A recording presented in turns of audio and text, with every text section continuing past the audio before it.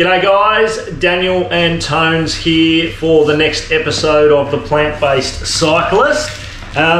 Tones is off to my left, your right. Today she is refusing to be on camera as she gets further into the pregnancy, so she's just going to hide away over there. But we're going to have a bit of a discussion today. So I wanted to talk through today about one of the most important parts of this is what to eat when you are a plant-based cyclist, and how to get the right nutrition in and how to get the right vitamins and minerals and all that sort of stuff. So we're going to start off talking about what I'm eating. And as I always say, this is not right, not wrong. There's no right or wrong answer with this, but it's important to at least get some form of guidance. So this is what works for me, and this is what we formulated for my training plan along the way. So I think a good starting point would be to go through basically my week. I mean, your input would be good here because a lot of my nutrition and a lot of my meals, Tones is cooking for me. So let's talk about, typical day for me when I'm in training. Well, I make you a shake in the morning, which has got so much stuff in it, like bananas, berries, goji berries, chia seeds, coconut milk, soy milk, coconut water, sorry. I think I put the recipe up for that for everybody to see that time. But talk through the nitty gritties of that. So why, things that I never knew, like chia seeds, massively high in energy. So talk through those little... Yeah, it's energy, but it's also omega-3s, which is what people eat salmon and all of that sort of stuff for, and it's really good for your brain.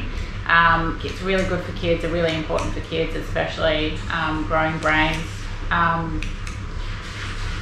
Goji berries, antioxidants filled with them. What else do you have in there? Your protein powders. Protein powders, yeah. I've cut that out in the morning though, because I just don't think it's necessary unless it's immediately after a ride. So I've cut that back to just, that's more of an energy-based smoothie now as opposed to a recovery smoothie. Banana's good, potassium, really good for the brain. It's good for mental health too. Berries, antioxidants, all that sort of stuff. It's just really good shape. Yeah, and it's good. I find it's a good way to start the day because it gets you feeling good, it gets you energetic, and it gives you all the nutrients that you need. Is really good in it and really sweetens everything up. Well, I don't like it. I don't like it just drinking it on its own, but when you mix all the other stuff into it, you don't even notice the taste, so it's quite good. Yeah. So that's good. So we start with that. Then mid-morning, roughly around 10:30, 11 o'clock, I normally have a bowl of fruit. So, at the moment, like today, for example, and this week, I've been eating blueberries and strawberries, so just cut up a few strawberries, handful of blueberries, whack them in a bowl and eat those. Again, packed full of antioxidants and good nutrients, so that's really healthy for you. Into lunch. Most of the time I'm pretty simple when it comes to lunch because running a business and kids, I don't have stacks of time to plan all this sort of stuff. So I find that keeping it more basic just makes my life a lot easier. So like this week, for example, it's purely been rice, broccoli, tofu with a bit of teriyaki sauce or a bit of satay sauce or things like that. A lot of noodle soups because they're easy and quick and full of veggies and that type of thing. But I'm pretty simple when it comes to lunches because it's more about just getting the right food in, because a lot of the times I'll be riding in the evening, so I need to just get the carbs in and get the what is going on over there? A mosquito. There's a mosquito. The cat's chasing a mosquito. There you go. Very vegan of me. Yeah, worst vegan ever.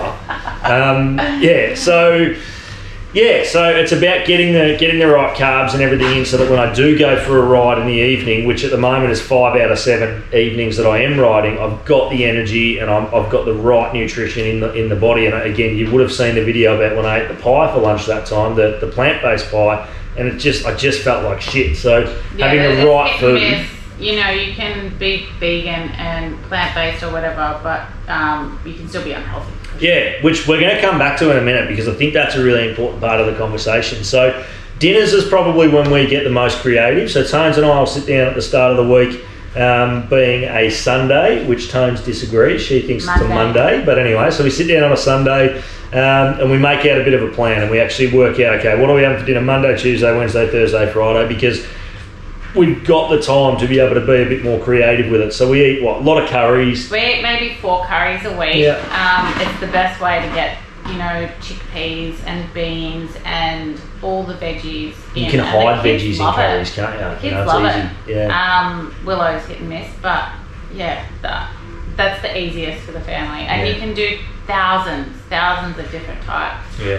But also on that, I think with the curries as well, what's really important is that the spices you use, like cumin and turmeric and garlic and all that sort of stuff, like, you know? tofu and the veggies that you make, because you've got all the spices if you just go out and buy them all, and then you just have all, you know, coconut milks in the pantry and good to go. So curries is a big one for us.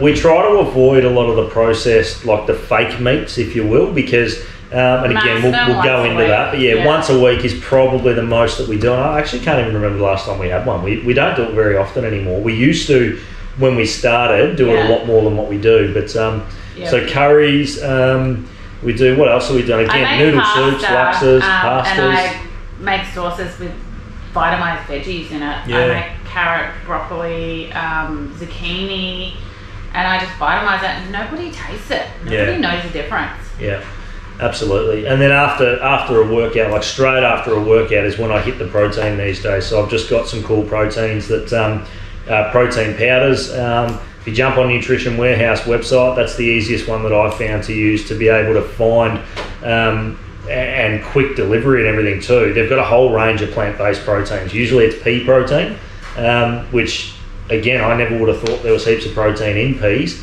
but apparently there is. I didn't think you were talking about peas for some reason. I said pea though. I know, I was thinking of a different thing. I don't know why. Okay.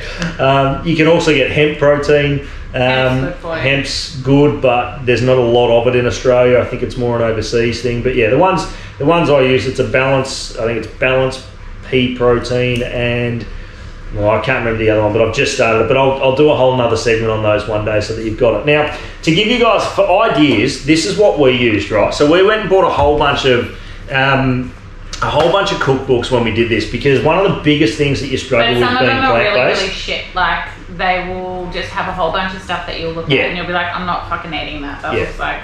That's the stuff that people look at but that aren't and vegan. And then they're like, oh, this looks too healthy, I can't be bothered, Yeah, spot on. So we bought, through trial and error, we've got a pile on the floor there that we're not going to show you, but this one's a ripper. So it's called Vegan Rich's Indian Kitchen. So if you like curries, pretty much any curry that you've ever eaten that's got meat in it, you can replicate in that book. And again, they're all super healthy. Like they're good, they're packed full of nutrients, packed full of protein, plenty of carbs, so they're good for if you are being an athlete. And this is the number one, right? So this one here, it's called the No Meat Athlete Cookbook. He's an endurance athlete. I bought that not all that long ago, but it pretty much is a guide to being an athlete as a plant-based diet. So it's got really good what do you call it? Drinks, hydration drinks, and smoothies, energy drinks, all of that. Yeah. It's pretty much, this dude's like the guru of this sort of stuff, and like the whole front section of the book, it actually goes into detail about how to cook stuff, what's the right thing to eat, what's the wrong thing to eat, because as Tone said before, you can be vegan, you can be plant-based and still be unhealthy. Like there's a lot of shit in there. Like there's a lot of bad all foods. Day and Beyond Meat burgers and Hungry Jack's Rebel Whoppers, easy. Yeah, I'm plant-based, but which are all delicious. And if you're looking for a snack, I mean, go bananas. But to eat that stuff all the time, we kind of fell into that trap where we were eating, like fake meats, weren't we? You know, I would buy the pork bites. They were so good. Mandarin chicken ones, all of those, the Gardein, whatever that Gardein brand is, the fish fillets, they're good. And we'd have fish and chips a lot, like the fake fish, so don't get me wrong, it's good, and it's good to have, as an occasional thing, but if you really want to get the nutrients in and do it properly, Tone's just going to show you something, and I'll find a way to put it up on the screen so that you can see it, but you'll need to talk through this, because I still don't understand it, but we stumbled across this, and this pretty much gave us the right ideas on what to do. And a lot of the foods we eat organic wherever possible, because it cuts out all the chemicals, all the crap, and it's just the way that Pesticides, food's herbicides, meant to be eaten. all that shit. Yeah. So I go shopping Thursday, Friday, Saturday. It takes me 3 days. Sad. So I go to Aldi and I buy all their organic range. They have baked beans, they have tomato tins, coconut milk, pastas, goji berries, coconut water. They've actually got a really good selection. They've got heaps of it. Aldi's So one of the cheap. better ones, yeah. And I buy, I'll get to that. And then from Safeway, I buy like nappies and wipes and the kids' snacks. Safeway has heaps of vegan snacks. It's insane now. And then I go to Whole Foods in Ferntree Gully and buy the rest of it, like veggies, fruit, nuts, seeds, all that sort of stuff. Yeah, on that, if you wanted to, Whole Foods is like your one-stop shop. Yeah. You could go there and If do you your can entire afford weekly it, shop, you could but definitely. it's stupidly expensive. It's not stupidly expensive. No, I don't think so. I disagree. We have a disagreement on that. But I like to keep the budget low so that you don't have a shit fit every week. That's the first time I've ever heard you say I like to keep the budget low. It's not worth She's the putting a headache. show on for the It's camera, not just worth the FYI. headache. I could buy all that stuff from Whole Foods for sure and not have to go shopping 3 days in a row. Cool. But I do. But I'd also have to work 3 times as You hard would. just to pay for Our it. shopping would be about $500-600, I reckon, if I did the whole thing at Whole Foods. Just because we eat so much. Now that we're doing I mean, we've got shakes- 3 kids and those little bastards eat you out of, they're out of house insane. and home. Yeah, it's crazy. I can't remember what I was saying. So touch on the dirty Okay, dozen so the because I Clean think this is 15 important. and the Dirty Dozen is what I've been doing lately. So the Clean 15 is the types of foods that have the least pesticides, herbicides, chemicals, all that sort of shit. So broccoli is one. So I buy my broccoli from Aldi, and my avocados, pineapples, asparagus. It's pretty much, they say that anything basically with a skin on it, is that right? Or like in like an avocado, it's got a covering, so it's not as affected by the pesticides. Is that right? Yeah, yes and no, because like, I mean, Anyway, there's a lot on there that doesn't have that as well. So I think it's just mass-produced stuff as well. Yeah, okay. Things that are made in a what do you call it?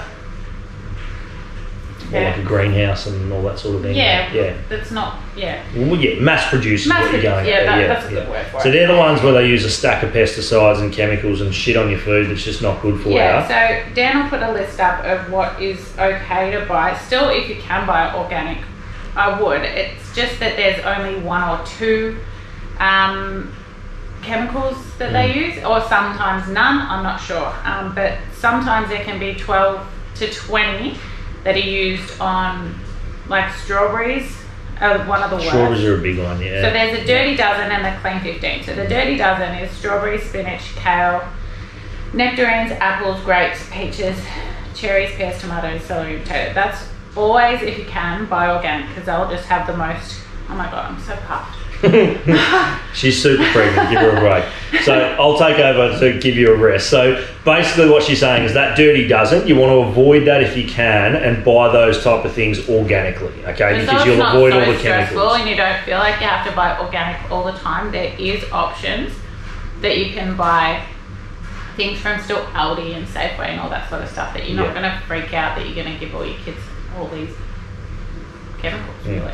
But that's one of the things, so people who do go plant-based or vegan, they think just because you're eating veggies and just because you're eating, you know, what's perceived as healthy food, that you're doing the right thing. But you're doing a hell of a lot better than eating the other foods, in my opinion, but you're still getting all the chemicals and pesticides and all the shit that can cause you longer term problems. And that's one of the big reasons we decided to do this, is because, you know, I've got a pretty long history of cancer in my family and heart disease and just, you know, bad stuff. And looking at a lot of this stuff and the research that we've done, the documentaries that we've watched, this stuff is a big cause of a lot of that, the pesticides and the chemicals and the stuff that you use. So again, that's our opinion, that's what works for us, but yeah. It's over time, and it's also on little bodies can't handle it. Back in the day when we were all younger, it wasn't so bad. You know, your parents would either grow a little bit of this and a little bit of that, and you just eat what was seasonal. you'd eat what was seasonal, but these days everything's there. Yeah. Because it's like the apples from Safeway that aren't organic. Sometimes they've been in a freezer for 6 months. But they also manipulate the food, so there is no seasons for a lot of it anymore. I googled and just learnt so much stuff over the last 5 years.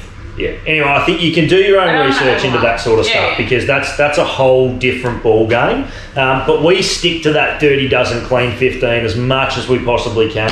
We utilise these because there's heaps of recipes, heaps of good stuff. So if you want copies of that sort of stuff, hit me up. I can show you where you can get it all from. It's really easy. But essentially, it's important to get the balance of, for me in particular, it's important to get the right carbs, the right protein, the right nutrients. And, again, I think I'm going to do a video at some stage of exactly what I eat over the whole week and show you each individual meal and map it out. And put it like a calendar. Yeah, we'll figure that out. But yeah, so it's I hope tonight's been helpful for you to at least get a bit of an idea. Again, I've had a few people shoot me messages and say, we run out of ideas, we run out of options. So this is just a little bit of a tip of the iceberg. It took me a while to